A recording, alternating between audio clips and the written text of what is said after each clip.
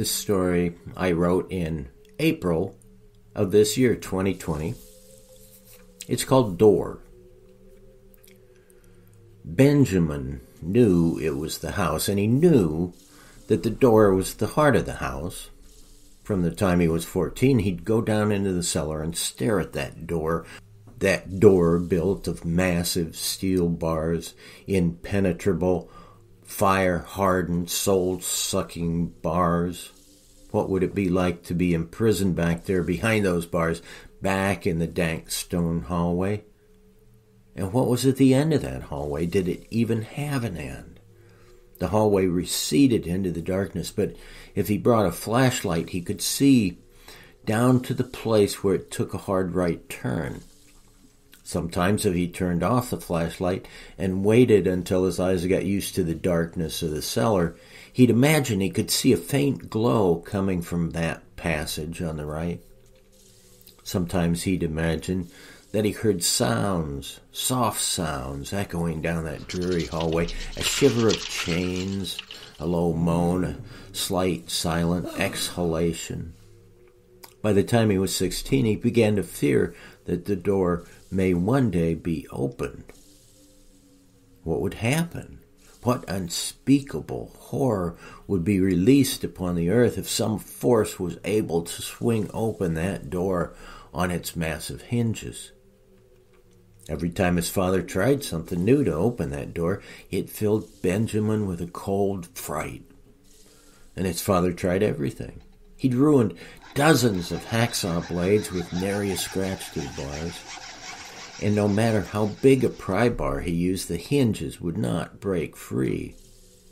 Was it 6 or 7 locksmiths that all tried and failed to move those ancient tumblers, even though his father had cleaned and oiled the lock many times over the years? With time, Benjamin grew apart from the house. He finished his education, met the love of his life, married, and had a child who they named Adam.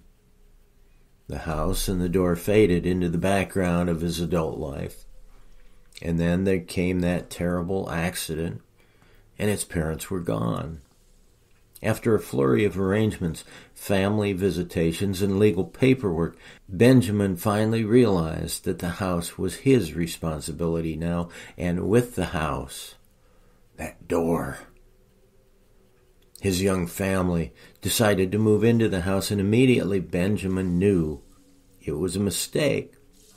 His old obsession returned. Eventually, it became so all-consuming that his young wife decided that they needed some time apart. She moved back in with her mother and took young Adam with her. "You need to sort this out if you ever want us to come back," she said, as they were packing up the car. But if the obsession had gripped Benjamin before, now, alone in the house, it grew to massive proportions. He would lie awake at night, listening. Was that the creak of the hinge, a low cry, slow sliding footsteps coming from deep within the cellar? As his terror grew, he couldn't stand to go down there at night, but his days were filled with obsessive watching and listening. Finally, he had to decide, would he sell the house and leave the door behind, along with the only legacy of his family? Or would he face his fears and try, beyond all probability, to open that door? He had to try. Though it horrified him, he had to try and open that ancient door, and if all his efforts proved unfruitful as it had with his father, he would then sell everything and start anew somewhere else. But what could he try that his father hadn't tried? After some research, he hit upon using acid to dissolve that ancient iron. Aqua regia, a corrosive blend of nitric and hydrochloric acid. Heat the metal first with a torch, layer on the plastic suit and gloves, and saturate that lock with the acid mixture. It took him all day, and the smoke and acrid fumes told him It was doing its work, but at the end of the day, the door still held.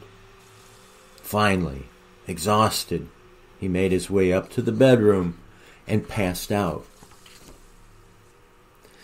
It was sometime in the middle of the night that he heard a clang and the creak of a hinge.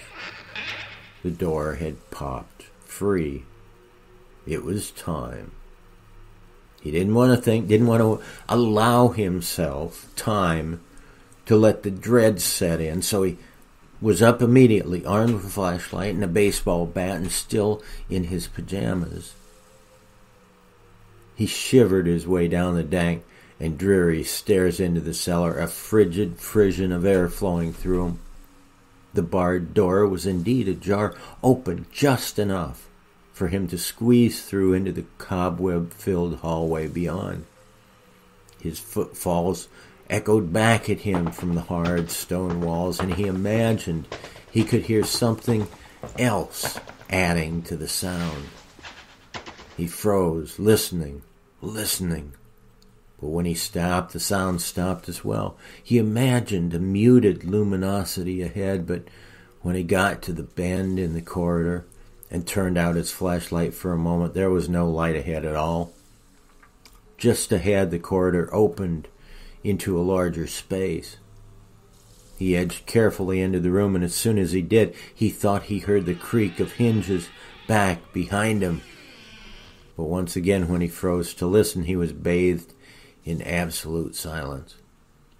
Over the next few moments, he examined the room carefully, but found that it was completely barren. No breaks, no secret passages, no hooks hanging from the ceiling, nothing. Just a large, empty room. When his wife and son came to check on him 2 weeks later, they found him on his back in the center of the room, cold and hard as the stone that surrounded him. Some said it must have been some dark evil, while others suggested it was simply the disappointment of finding that his lifelong obsession led to nothing at all. Either way, the cause of death was officially registered as unknown. Eventually, his wife and son Adam settled back into the house. But there was something that disturbed Adam about that barred door, now frozen in an open position. And by the time he was 16, he began to obsessively dread what might happen if that door was ever closed.